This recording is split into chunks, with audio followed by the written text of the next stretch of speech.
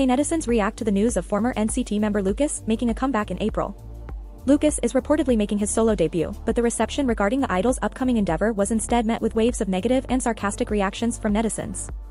On March 8, Korean news outlet JTBC News reported that Lucas would be making his solo debut in April, according to the claims of industry insiders. The report immediately gained the attention of agency SM Entertainment, which confirmed Lucas' upcoming solo debut.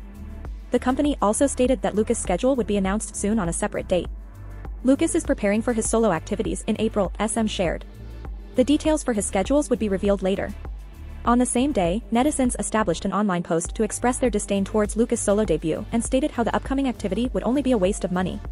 Korean netizens commented, "Who's going to fangirl over him now? Why are they allowing him to debut as a solo artist?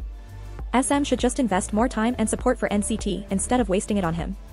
This is why everyone is leaving SM. Why is SM taking care of him so much? What are your thoughts on this situation?"